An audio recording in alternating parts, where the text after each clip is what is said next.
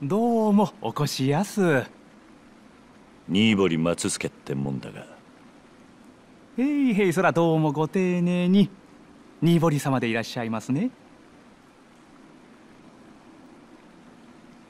風呂は奥でございます。どうぞ。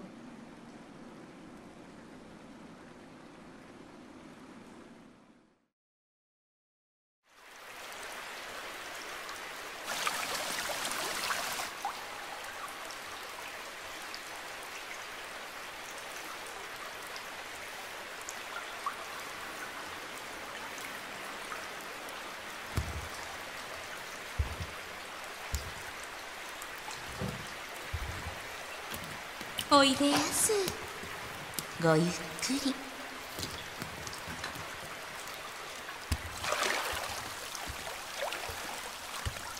新堀松助だ。話は聞いてるよ。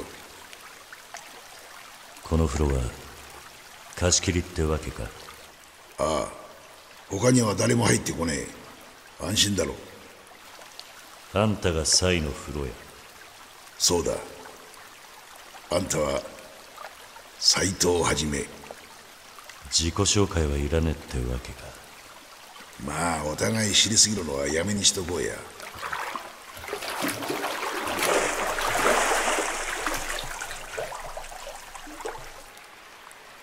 なかなかいい湯だな。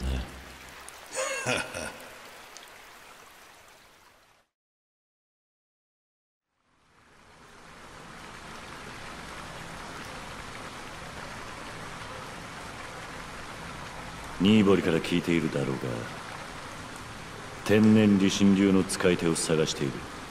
ああ、だがその前になぜそいつを探しているのか理由を聞かせちゃもらえねえか。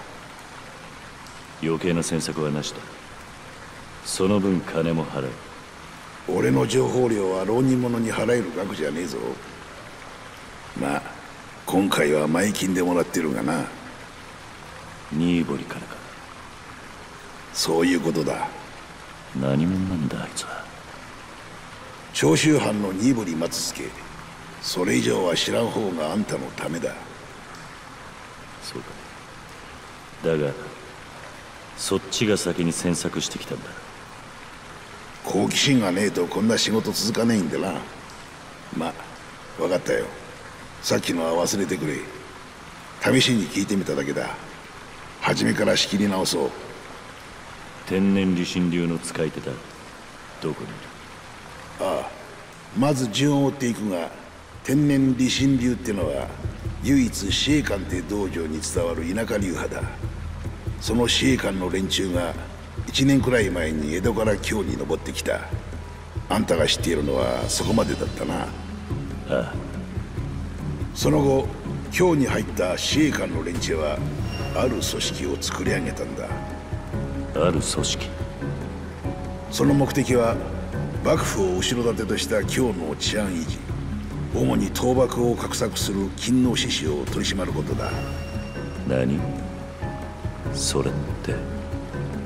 ああ、そのある組織ってのは新選組だ。司令官の人間が今京で志士たちを切りまくっている新選組の幹部ってわけだ。そもそも新選組局長の近藤勇って男、こいつが天然理心流の4代目宗家でな。近藤を含めた免許皆伝者6人が新選組幹部となっている。副長の土方歳三、総長山並圭介、1番隊隊長沖田総司、2番隊隊長長倉新八、6番隊隊長の井上源三郎、そして8番隊隊長の東堂平介。みんな今日で名を挙げている人斬りだ。それじゃあ天然理心流の使い手は今は全員新選組にいるってことか。ああ、今日に来た頃連中はまだ田舎流派とバカにされていたが、すぐに大流派の勤王志士さえ据え物みてえに切りまくった。そこへさらに1000人の人斬りが集まったのが今の新選組だ。戦国時代でさえここまでの人斬り集団はなかったろう。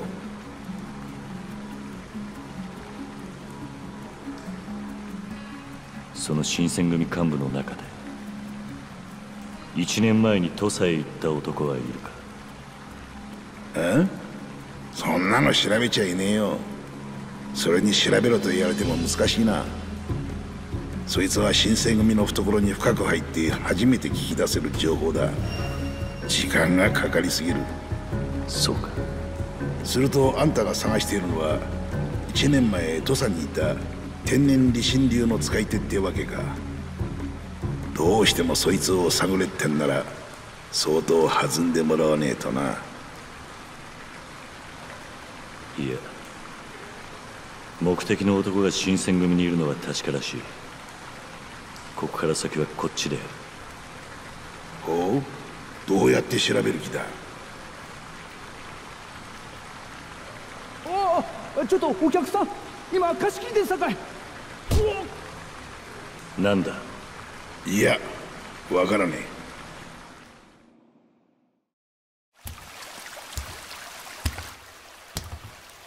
すんまい、親分。そいつがどうしてもお風呂に入れろ言うて。入り口に貸し切りの札がかかっていたはずだが。そしたらわしが風呂屋に来る前に知らせに来とくんやったな。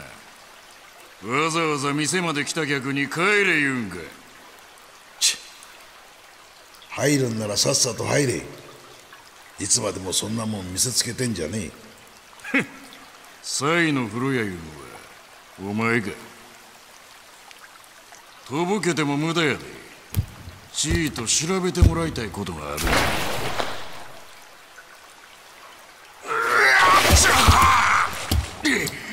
なんじゃこれ、このタフ。はよ水で埋めんかい。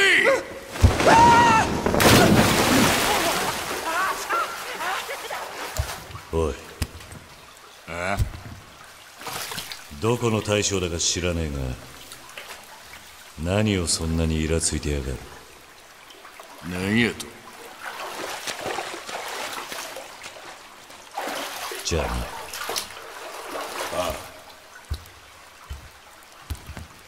な。待てや悪い。誰がイラついとる言うた？もういっぺん言うてみ。誰がイラついとるって。手を離せ。遊びじゃ済まなくなる。へえ、望むところや。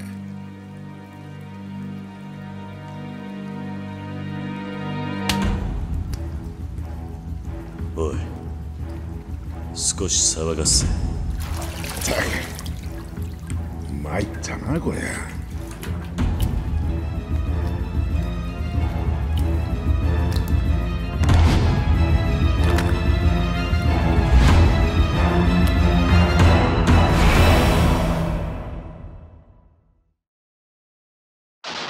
ええ加減せえへんで。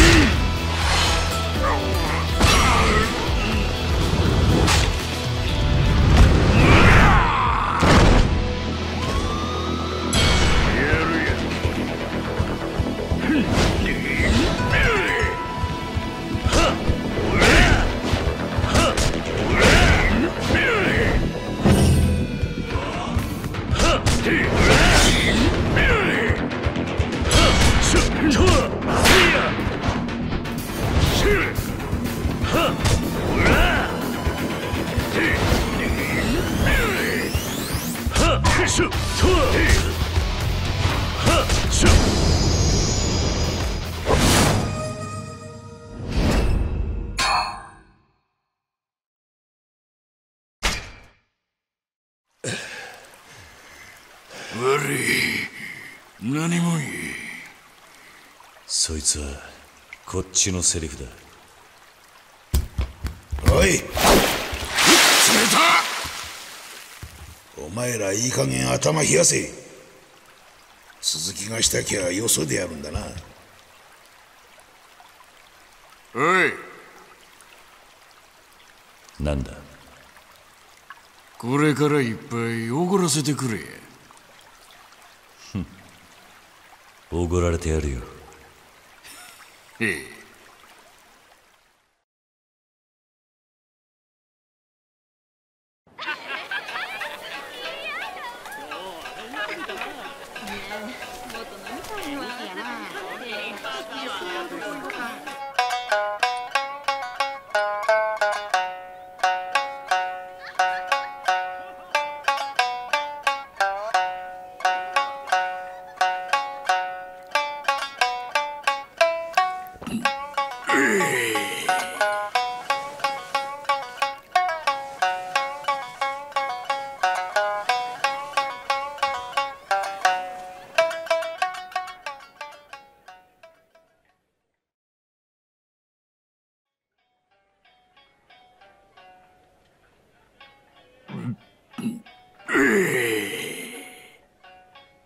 大した羽振りだな、あんた。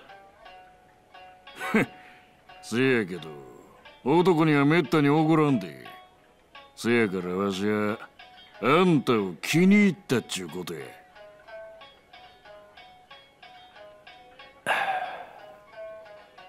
あんた国はどこや。身の上話をするにはまだ酔いが足りねアホか。わしより飲んどるやないか。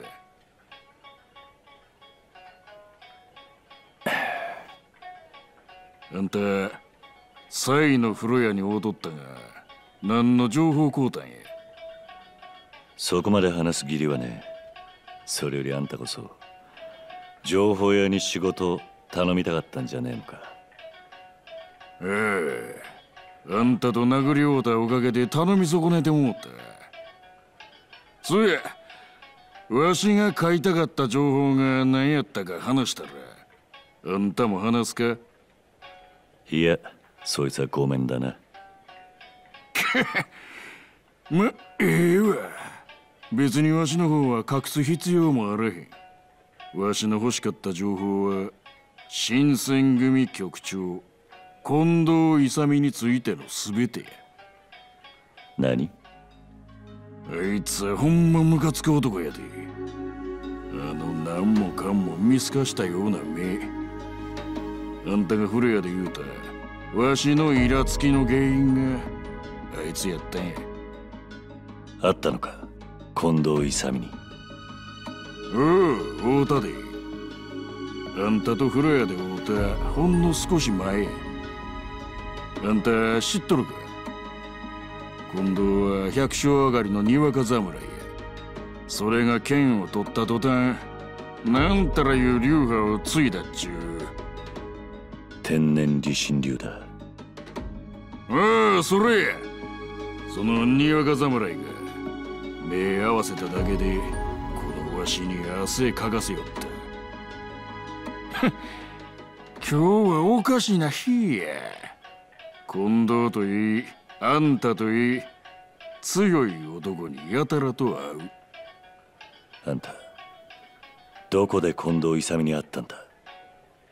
なんや、あんた近藤に会いたいんか。相手は幕府お抱えの人斬り集団や。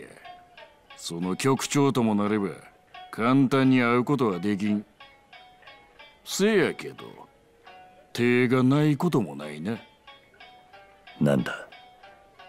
無理やり新選組の屯所に押し込むか、それとも新選組に入るか。せいや。ならあんたはどうやって会いに行った？わしは近藤に会いに行ったんとちゃう。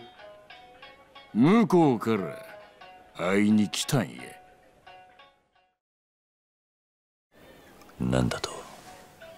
あんた何者なんだ？やっと聞いてきたな。せやけどわしはもう酔うたで。酒の次はそろそろ女や。あら、今日の女子は今で育った国の女子とは大違いや。もう先生、宿すえ。おいどんな薩摩藩軍部役をしちょる西郷吉之助でごわす。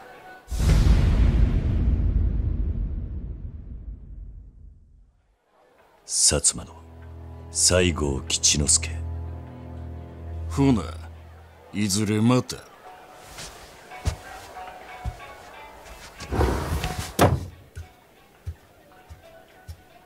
ご存知ですか？薩摩藩いうところはあの西郷先生の一声で舵を切らはりますえ。ああ。その分敵も多いお人やさかい、わざと大阪なまりでしゃべらはるし、めったなことで名乗らはりまへん。お客はんは先生にたこを買われはりましたなあ。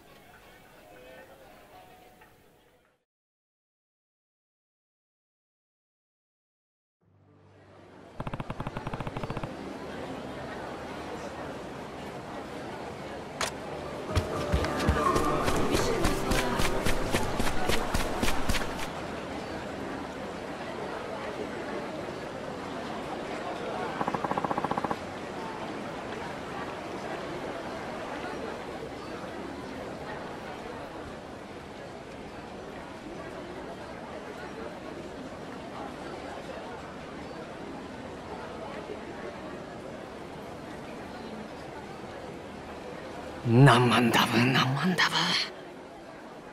ブ。お役人はまだ来てへんの？新選組がやったんとちゃうか？それやったら近くにおるやろ。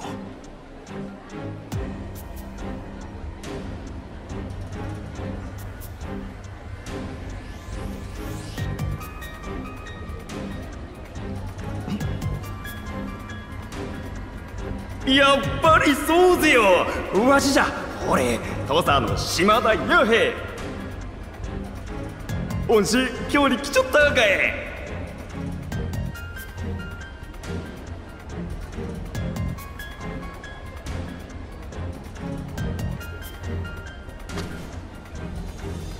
島田弥平は口の軽い男じゃったき、面倒を起こす前に始末する必要があったがです。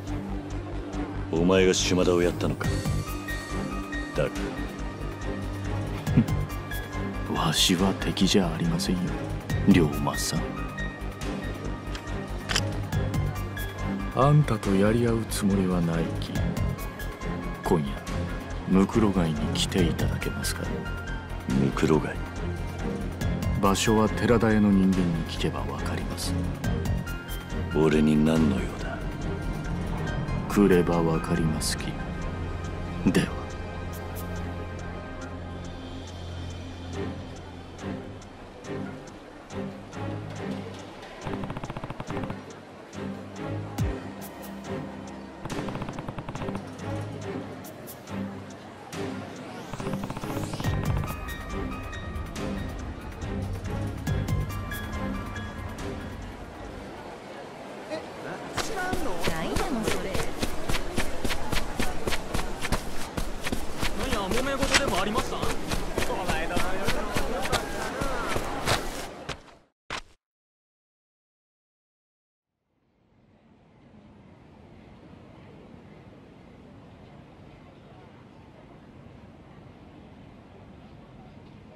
あらまあ、お帰りやす。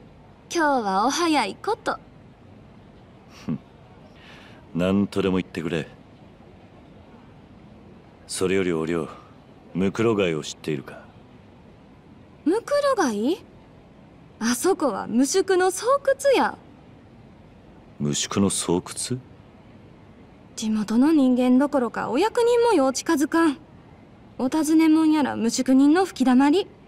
なんやそこら中に身ぐるみ剥がされた死体が転がっとるいう噂や。今から案内を頼めるか？近くまででいい。あんた話聞いとらんかった？あないな場所誰も近づかん言うとるやないの。お涼ちゃん、ええよ。俺が案内するわ。どうせあそこは俺が船出さないかれへんし。なんやったら遠くから見てすぐ引き返せるさかい。ああ、頼む。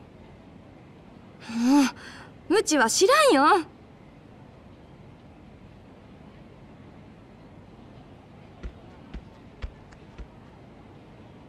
ほなお客さん、準備ができたら声かけてくれまっか。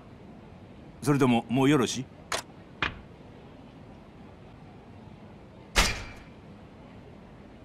ああ、大丈夫だ。ほな船の準備してきますわ。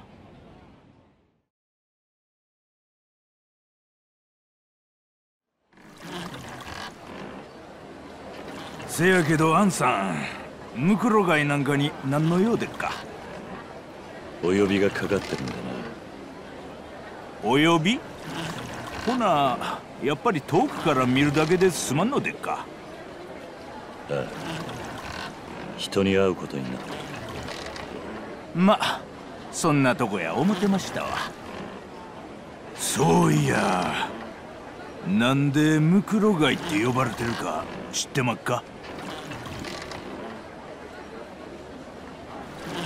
ほんまは六門町っていう土地なんですけど、かなり昔に洛外で一番大きなお寺があったらしいですわ。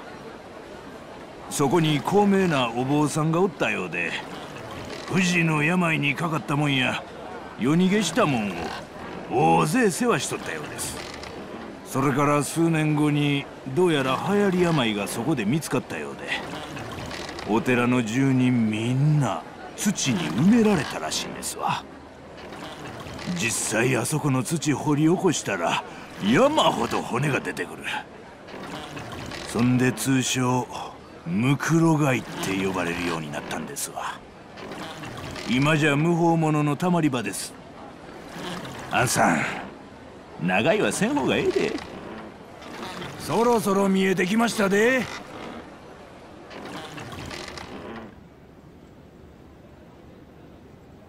手間かけさせたな。お帰りはどうなさります？なんとかする。あんたは帰ってくれていい。へい。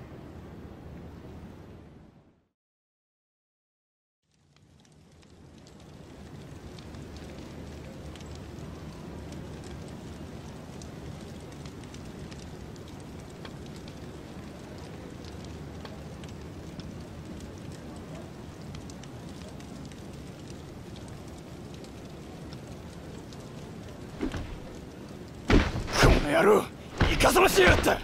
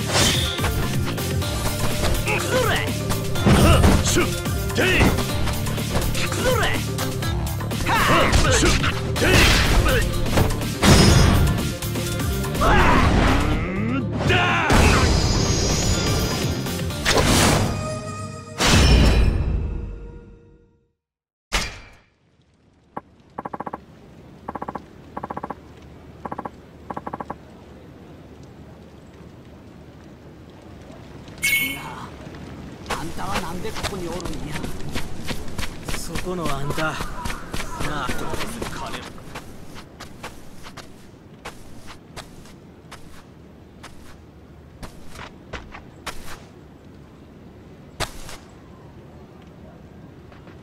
ここに何の用だ。有り金置いてけや命は勘弁してやってもいい。腰の門を捨てろ。俺は坂本龍馬だ。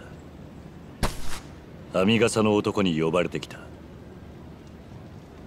そん男はわしの客ぜよ。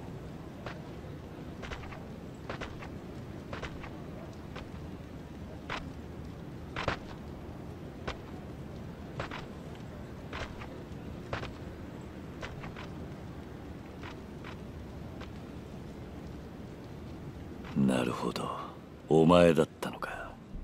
いいぞ。兄弟も一緒ってことか。さあな。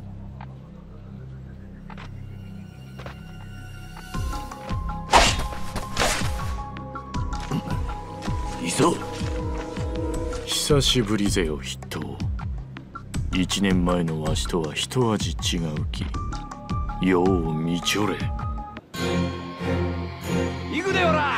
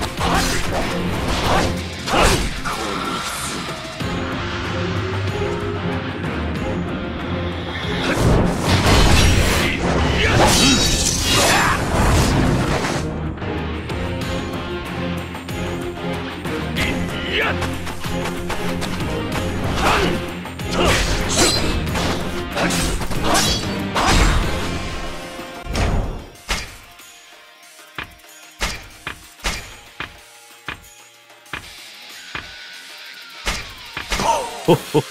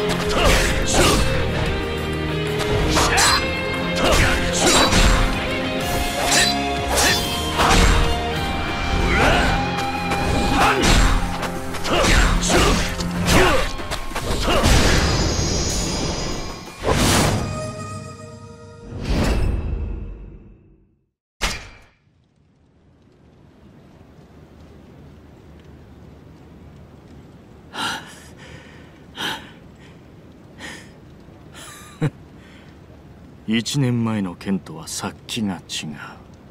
土佐抜けてから大勢切ってきたということですか。さあな。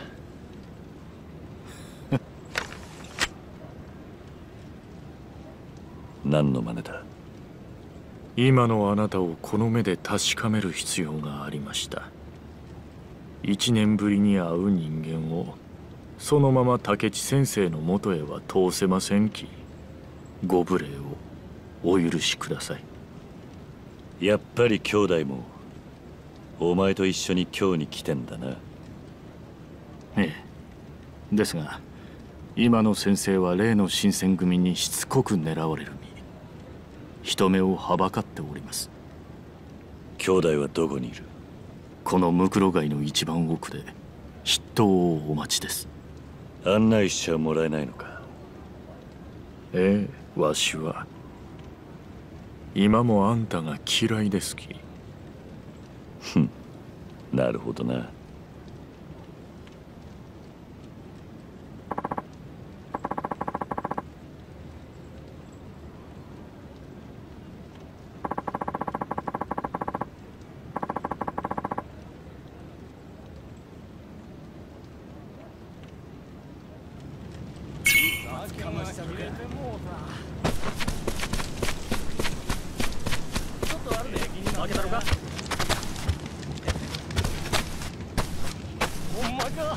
いらっしゃい。おおきに。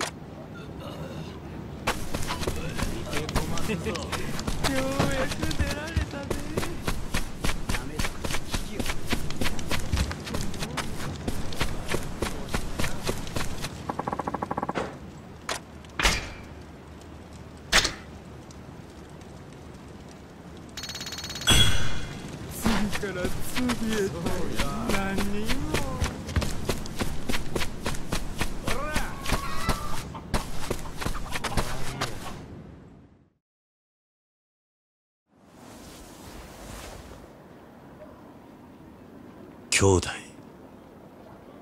なのか。よう見違えたな。ああ、異蔵が試すような真似して悪かったな、龍馬。今京の町で人に会うのはえらく用心がいるんだ。いや、それより兄弟はいつ京に。何言ってんだ。お前が来るよりずっと前からだよ。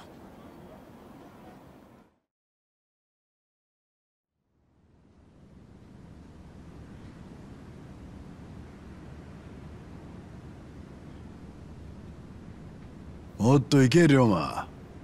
お前と飲むのも久しぶりだ。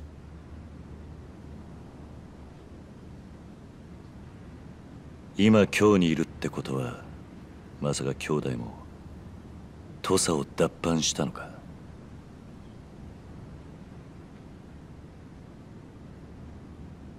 あれから土佐で何があった。おやっさんが死んだあの日から。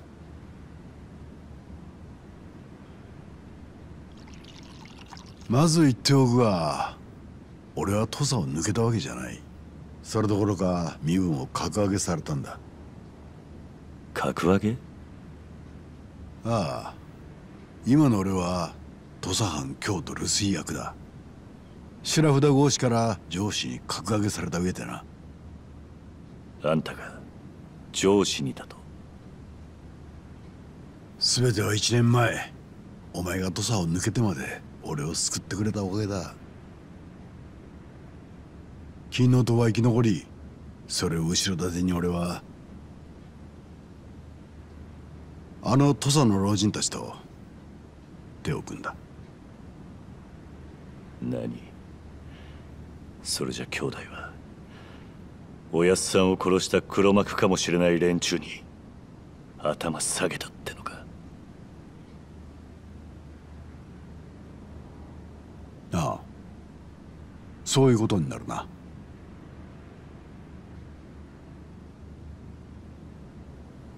聞いてくれ龍馬。今重要なのは土佐だけのことじゃない。俺は日本全体を変えなきゃならねえと考えてる。つまり倒すべきは土佐藩よりもそのさらに上で階級支配をする徳川幕府だ。幕府を倒す。ああ、それが俺とおやっさんが目指した先にあるもんだ。だから俺は土佐の老人たちに下ってまでこの京に来た。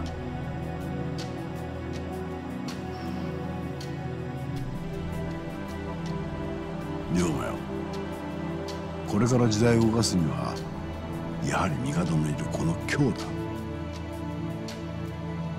幕府を倒そうって勤王の志士たちが日本各地から集まっている。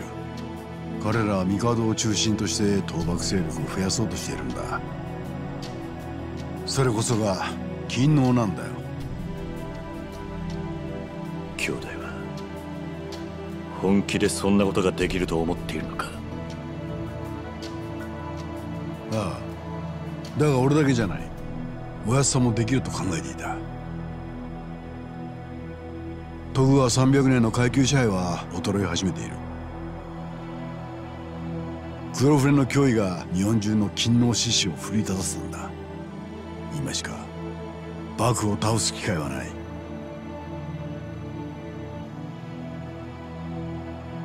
俺はなるよば今日に来て以来倒幕に向けた朝廷工作を仕掛けてる。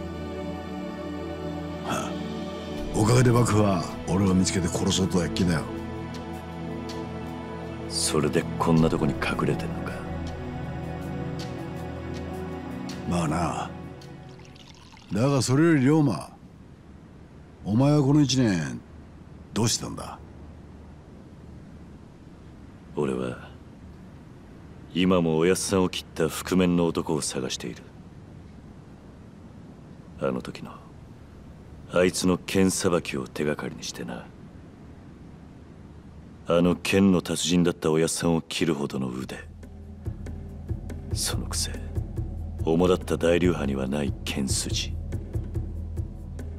それでたどり着いたのが天然理心流だった。天然理心流。江戸近くの司令官という道場でのみ伝承された流派だ。使い手はそう多くはない。そして今日その流派の人間の所在が分かった。どこなんだ。新選組だ。新選組局長近藤勇が今の天然理心流宗家だ。新選組だと。それじゃあの近藤勇が土佐まで来ておやさんを殺したってのか。いや、天然理心流の使い手は近藤一人じゃない。新選組幹部の大半が天然理心流の使い手なんだ。俺はその中に例の覆面の男がいると見ている。なるほどな。だから俺はそいつを見つけ出すために新選組の懐に入り込むつもりだ。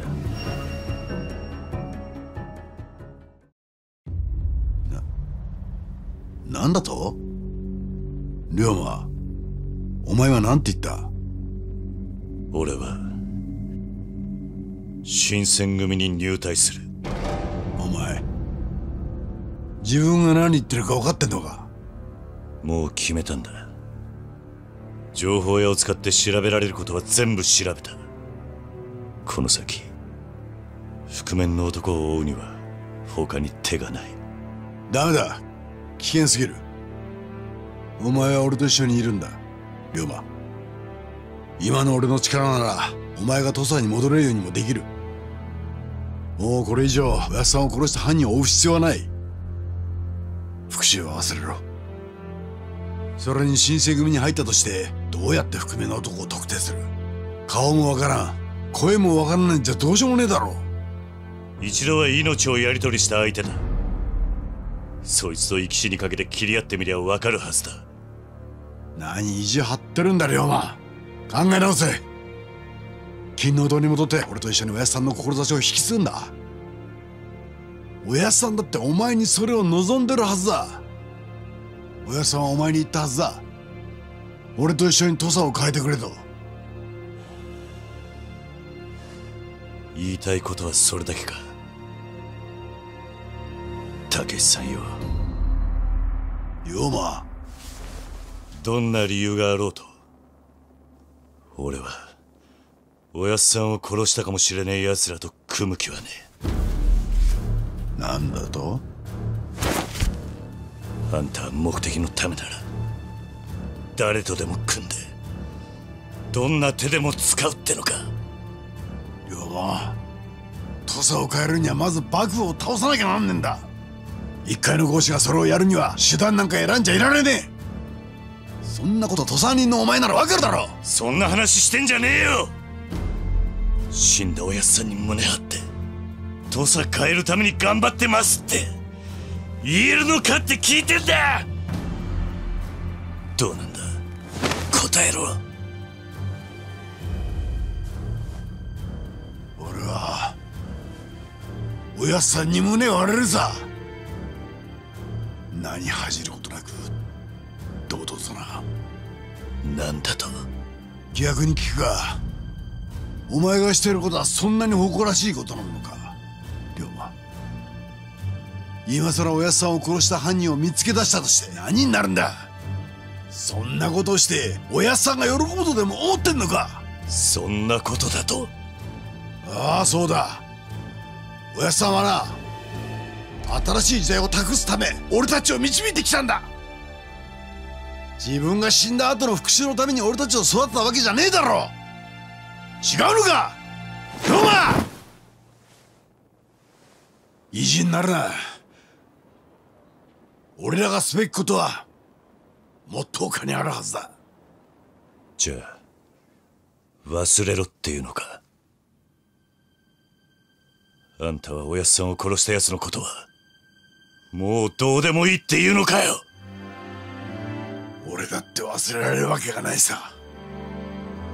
だがもっと大事なことがあるというだけのことだ。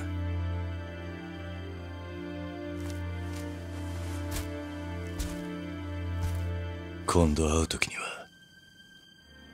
兄弟って呼べないほどあんた遠くに行っちまってるかもしれないな。龍馬、俺はあんたみてえに人間が器用にできちゃいねえ。おやっさんが誰になぜ殺されたのかをどうしても知る必要があるんだ。それが分からない限りほら一歩も前に進めやしねえんだ。